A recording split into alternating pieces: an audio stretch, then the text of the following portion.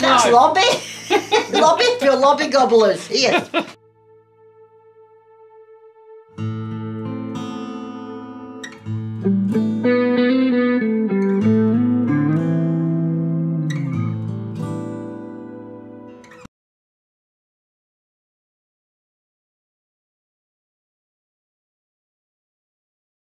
Right, we're going to have a game of guess the show and guess the theme tune.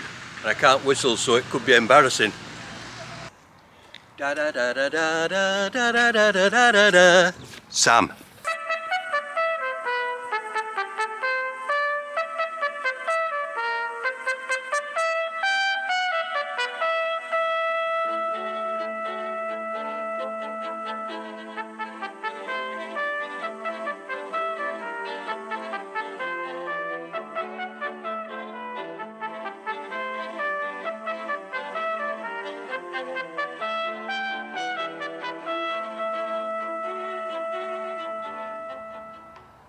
Yeah, that's right, it's Jim Pit Village where they recorded Sam in the 1970s. And here we've even got one of the old characters. And if you can't remember it, Mark McManus played Sam in the second series. There's gonna be a murder. I can't do a Scots accent neither. There's a film crew here. All right. Oh, and it looks actually like they're filming now. By the way, did you know, little fact, Mark McManus was the brother of Brian Connolly, who was lead singer for The Sweet. There you go. There's a throwaway pub quiz question.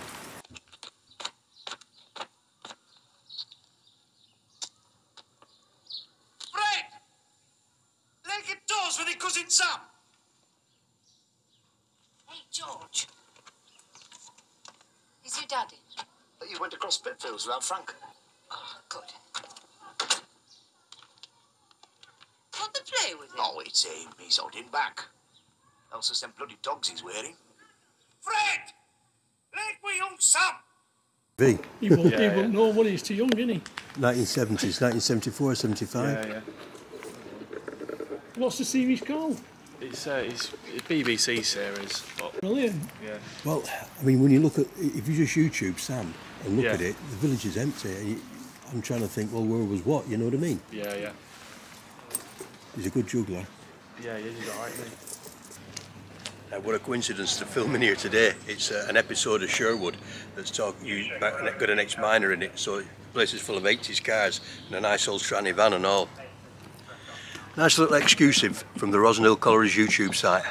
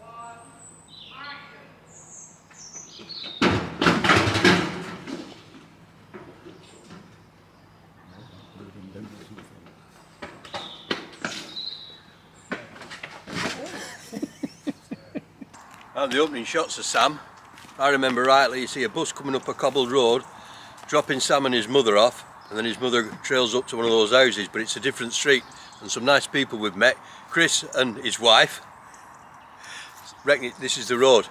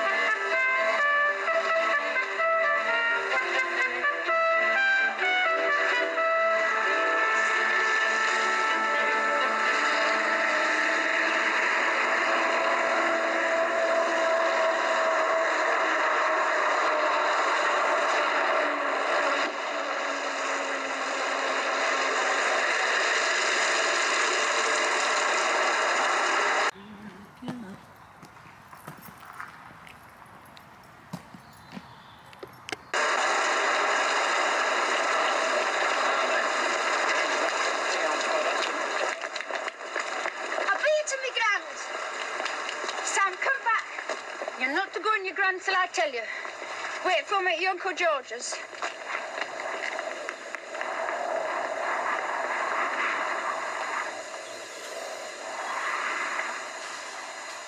That's the Astley and Tilsley Miners' Welfare.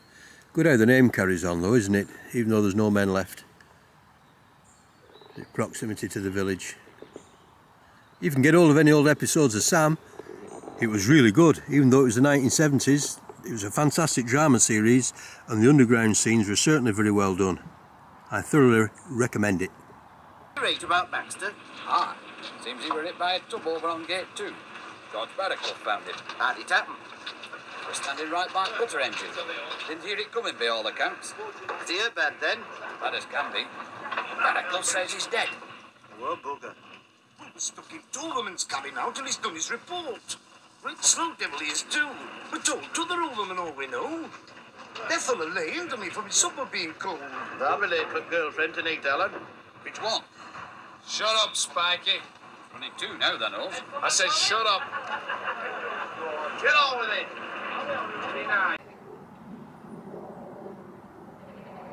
Well, that was fortuitous, wasn't it? It certainly was.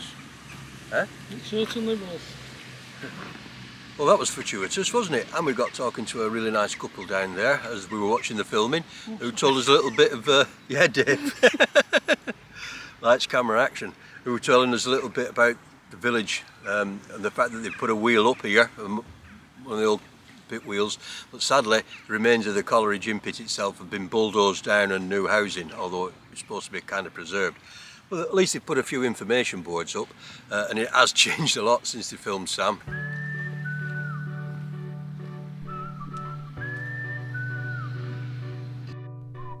This is taken from an archaeological study basically drawn up by Ian Miller of the University of Salford, and they had a really good look into the gym pit area before it was redeveloped. They did a proper archaeological study, so I'd encourage you, if you want to know more about it, to get hold of this. But actually it's been turned into a book, although you can get it as a download on the internet. Now, Gym Pit was basically situated on the western edge of the Manchester coalfield, part of the Great Lancashire coalfield that stretched from the north of Burnley across the Rosendale anticline and then down towards the Cheshire Basin. Obviously the coals of Manchester and Leigh and Wigan were a lot deeper down in the strata, a lot deeper shafts than those up in Rosendale. Unlike the Great North East coalfield, the Lancashire coalfield was tied up totally with the textile industry. Now, Gin Pit itself was sunk in the 1840s and a tram road was put down to the Bridgewater Canal, and its rise was along with the growth in the cotton industry. It's interesting about the Lancashire cotton towns. All of them, with the exception of Preston, are situated on coalfields. Interestingly, St Helens, even though it has a coal industry, doesn't have a cotton industry. Preston and St Helens are the two exceptions. The pit became the property of the Astley and Tilsley Coal and Salt Company, and they deepened it to 375 yards down to the Rams mine. By the late 1890s it was employing about 240 men underground, around about 50 odd surface workers. It was connected to St George's Colliery, what you can see now, because Gym Pit just had a single shaft and St George's was used for ventilation.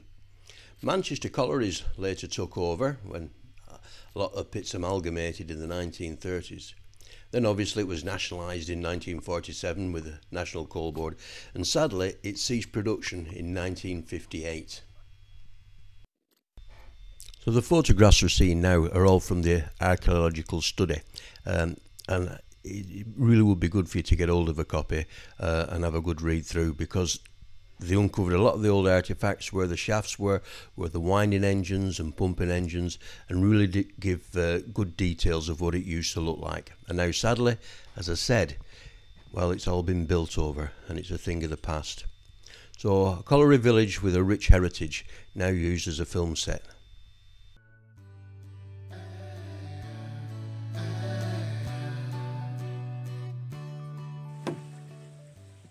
Well, having googled the programme, the Sherwood programme, you can see it's just another programme to bring up more hatred, really, isn't it? They say that they're exploring different things on the strike and incidents, but all basically it's doing is perpetuating, in my opinion, it's just perpetuating the hatred.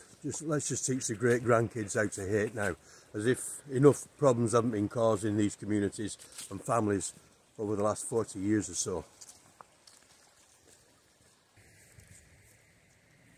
Go on, Morgan. The 1980s really were a big epoch-changing era. Little did we really notice at the time. I was just fresh-faced 16-year-old leaving school and wanting to get to work at the pit like I'd always wanted to do. It was one of the last intake at Apton Valley in 1980. At that time, the western area went from Cumbria, from The Hague, all the way down to Bersham and Point of Ayre in North Wales there. That was the western area. There was 8 pits in the whole western area, that massive area. There used to be 8 pits around Crawshire Booth and Loughclough at one time. And I suppose it wasn't really hard to understand what was possibly about to happen. I don't want it in any way to be political. I'm not political. I've just no time for them things. You study history and you see the folly in these things. I have great respect for people who stand up for what they believe in, as long as that doesn't cause any harm to somebody else. And obviously growing up as a kid, the 3-day week were just things, well, they just happened, didn't they? All we were more interested in was playing football, who was winning the cup, and what was Slade's next single, so to speak, and that was about it. It wasn't until you enter the world of work and all these things suddenly kind of hit you. And my father had been an electrician, and he'd started in the pit. Well, first of all, he went, after he'd served his time in Bacup, he went working on the Orswater Aqueduct as a tunneler, and then he went down Hilltop, went into the pits, went bankrupt as a motorbike salesman in his shop, and then went back down the pit again. But he'd been paid out in 1968 when Deerpley closed. And that, when Deerpley closed, just left 3 pits round the Rosendale and Burnley area. Bankhall went then in, well, Old Meadows first in 69 and then Bankhall in 1971, leaving just Apton Valley in an area of East Lancashire that had been full of pits. So were you going to tell these men about pit closures in the 1980s, because they'd seen it in the 40s, 50s and the 1960s. Yeah, so Father, after his motorbike shop had gone down the tube in Leyland, he didn't have a good start really. His partner died just as soon as they opened the shop up, D&J Motorcycles. Like Randall and Opkirk, the J was deceased. So he went back to Hilltop. Well, he did a little bit at Chisnall Hall first, delivering coal in the morning, and then down Chisnall Hall as an electrician in the afternoon, because he was made bankrupt. Nothing else he could do. Then he got back on at Hilltop as soon as he could. And when Hilltop shut in 66, like quite a lot of others, he ended up going to Deerpley. But when Deerpley shut in 68, that was my father for the time being. There was a guy in charge at Apton Valley that he wasn't so keen on. No names mentioned, and I can't think of who it possibly was. And he wasn't keen on Bankhall neither because of the gas problem. Not with Apton Valley explosion, just not long in the mind. So he went in the cotton mills. My mum was there at Lower Mill, at Fold Mill, where my great granddad had gone in the 1880s, thereabouts. My mum was a perm winder, and father went working as an electrician. But Whitehead sold out, I think it was to Lonrose, and they ended up going to Rhodesia. So the Lower Mill closed, and as far as I can think, Lower Mill must have been, apart from Longholm Shed, I think that was the last cotton mill in Rosendale. But I could be wrong, but I only seem to remember Longholm Shed after that. So the Rosendale cotton industry, you know, the Valley of Hope, what did they call the place? The Golden Valley. Yeah, well, I think when you read the history of it, the streets weren't exactly paved with gold for a lot of people. But anyway, so the cotton industry had left the Rosendale Valley, left most of Lancashire. So the coal industry wasn't on its own, it was to do with all heavy industries. In the 1980s we had all the slipper work closures, we had all the steel work closures, and living up near where I do now on the Tyne, you've got all the shipyard closures, so the coal was just a part and parcel of it. So my dad had gone back down the pit in '75, after Lower Mill closed. He'd gone back to Acton Valley. Bob Baldwin, who was an old friend of his, got him on there. And when I started in 1980, it had potentially 25 years of coal, all the way under the Burnley Basin, under all the old Islay workings, right across to Fence. All untouched coal, all proven reserves in 2 seams. 25 years of mining. But it didn't happen. I'll call everybody by Mr. and Mrs. out of respect. But things were changing. And obviously we know there was new efforts to close the coal industry, perhaps even attack the NUM, who knows. I'm not getting involved in that particular argument. But there was new activity to do that. And there was a big pit closure list. I've had this argument with a few people. There was I was 16, 17, full of ideals. I know what went on at the time. And I was a mining anorak even then. Now, Acton Valley was one of those on that closure list. I remember we voted to strike. I was at Tech at the time, and even our mining instructor, an ex-manager, told us to go and vote. It's your democratic right. And so there you are, young idealistic lad, 16-year-old, proud as punch that you're in the NUM and the strike ballot. Crazy, really. But anyway, the hit list was reneged on. Well, we know it was like 1925, really, wasn't it, where they just bought time. But anyway, that closure list was reneged on, apart from 2. Acton Valley and Victoria Colliery in Stoke.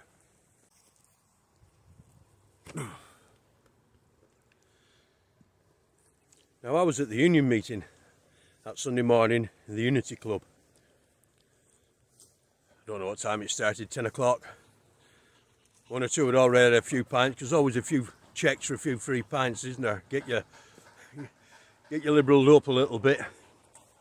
And the Lancashire area secretary at the time was a guy called Sid Vincent, and I'll never forget his speech. Well, I'll never forget the first minute of his speech, because that was all that even wasn't worth listening to. He got up on the podium in the Unity Club and he said, "Pit shut, lads, job's down road." Agecroft, in other words. And he spent the next half hour outlining all the redundancy terms. So that was my experience. My dad at 55, he'd been paid out in 68 at Deerplay, a couple of £100, that was it. Well, they wouldn't find him another job at 55. He was an electrician, good electrician. Charge hand at the time and all. Wouldn't give him another job, he was finished. He didn't talk about that very much. He just bought his council house. My mum left him. So obviously as a 16, 17-year-old, I didn't really understand what father went through. So there he was, 55, no job. Who's going to employ a 55-year-old? Well, thankfully, one of his friends did, a guy that used to be an apprentice of his up at Deerplay, found him some work. Cash in hand, so to speak. Made an honest man, sort of dishonest really. But under the regulations from the coal board, under his redundancy terms, he couldn't get another job at another pit because he would lose that redundancy. Don't ask me, it was to do with the pension, it was crazy. So anyway, after a couple of years, when most of the redundancy, and it wasn't a lot, had gone, we had the bailiffs at the door. I answered the door one night. I think I was working at Roydwood at the time, driving Roydwood. And I answered the door, still in my pit muck. And there was the bailiff there. Why is the mortgage not paid? So I didn't realise how low my father had got. So we all suffered in a way, and it made me a little bit bitter watching what happened to that guy. Fortunately, I had a handy motorbike accident, so the debt was sort of quickly squared up with a compensation for the motorbike. But we all have different experiences.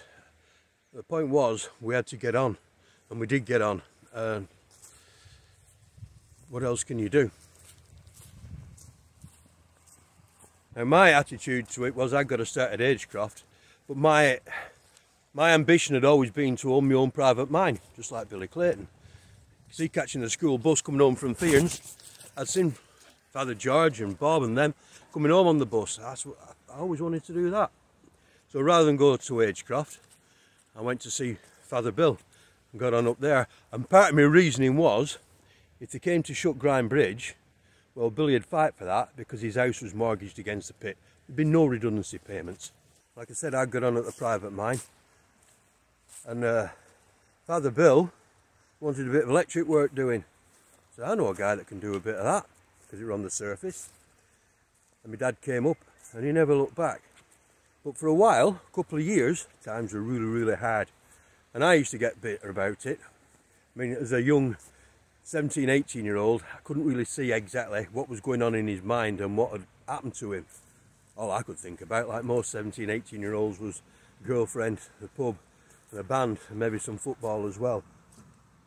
I've sat and thought about it since, and I've been in a similar position, and I know what it must have done to the guy. But you've just got to get up and get on. And we did. And my dad was still going into the 90s working for Father Bill. And at the end up, he mightn't have had much money. He had enough just to get by. But he still had a life. And that's what I find about these programmes. All it does is spread more hatred. And you know, life's short. But that's my take on things. I appreciate everybody's different. And like I said, I don't want to be political. Now obviously I don't mean that in a belittling way. I found myself that in life, bad things happen to you, and you either let them become lessons or life sentences. You know, a choice, not always yours. There's lots of difficult things to contend with, but that was our experience. People tend to want a guy to put on the bonfire, don't they? Somebody easy to blame. And that really, the situation in the 1980s brought that situation. You either wanted to burn Mr. Scargill on the bonfire or burn Mrs. Thatcher on the bonfire. Easy. One enemy, one baddie. And even if you look back at the 1980s, you know, revisit Bleasdale's Boys from the Black Stuff and things like that, you forget it's 40 years ago how stark the times were. I was lucky, I got a job. I had mates that were on the YTS, left school just to be on the dole. It was hard, and we've forgotten, I think, what it was like. And yet we had a new music scene at the time, didn't we? Where it was very hedonistic. You know, you can have this, Harry Enfield with loads of money. The Big Bang happened in the financial industry. Well, that's because the whole situation goes back decades and decades. It wasn't just something that happened in the 1980s.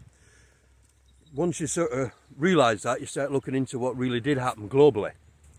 And my sort of research has brought me down into the path of neoliberalism. And if you look at the growth of neoliberalism after the Second World War, probably before really, and the rise in technocracy, you see that this plan has been on the go for a long time. It's not just the closing of Western industry, it was also the sort of colonisation, if you will, of the Far East. Places like the Philippines and East Timor and places like that that were, as they quoted, opened up for business. Yeah, because all the industries of the West went across there. It was a plan, and it was reenacted over, well, over many decades. And sadly, people are given a goodie and a baddie to look at and blame them, and not everybody looks into what really happened. But I would invite you to do so, because nothing could have stopped the march, the progress that happened. It was set in motion, as I say, after the Second World War, the end of Keynesian economics and the beginning of neoliberalism, which in the West really got a hold with Mrs. Thatcher, Ronald Reagan. Remember, they're just people are figureheads. There's massive organisations behind them, and this was a massive push to change world economics into a global structure. So like I say, that's a big long sermon, isn't it? And I don't want to be political, and I respect anybody that stands up for what they believe in, and I want people to celebrate the things about the mining industry that should be celebrated. And nobody wants anybody's lives to be any the worse, do they? And filled with hatred about something we can't do anything about and is now gone.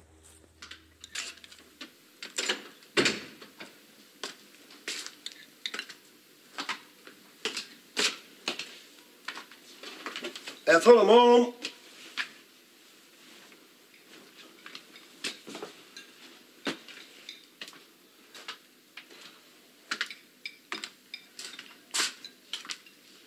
Ethel, I'm home. So I see. You finished your porridge? Yes. Well, take that dripping in bread next door to your grand's and finish it off there before it melts. Temperature's rising in here. Well, ask her if she's got a slice or two of bread to lend me. Have you got your coat? Yeah,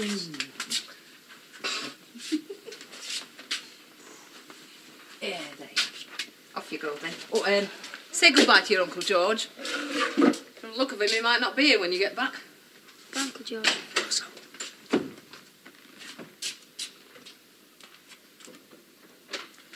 Don't talk to me like that in front of him. There was some explanation due. Explanation for what? For grown-up behaviour. Ethel, I'm home. Now you come cocking the midden with me, my lad. Saw my mum take too much of that from my dad to take it from you. And your mum and all come to that. I've had now to eat yet. Well, it's not surprising, is it? You've not been in the house 2 minutes. Go and get yourself under tap. I'll eat mucky. You'll eat cleaner, not at all. I'm off upstairs to finish the beds. When you've come out from under the tap, let me know.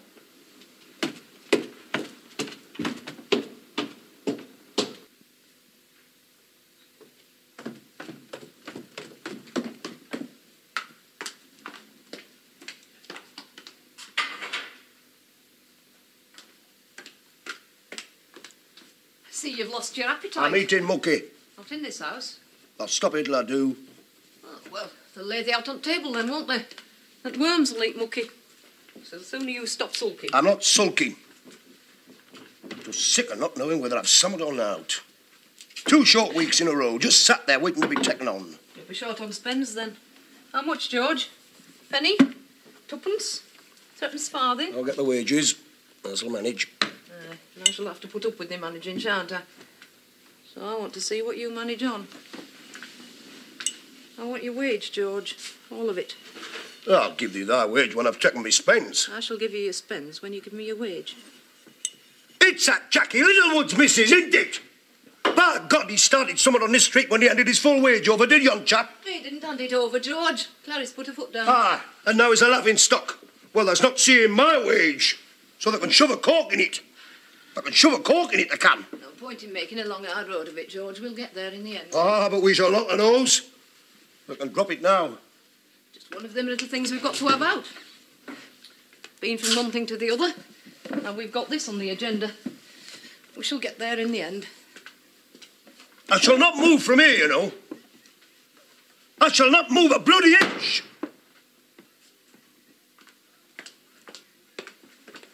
I'm hungry. Do you understand? I'm hungry.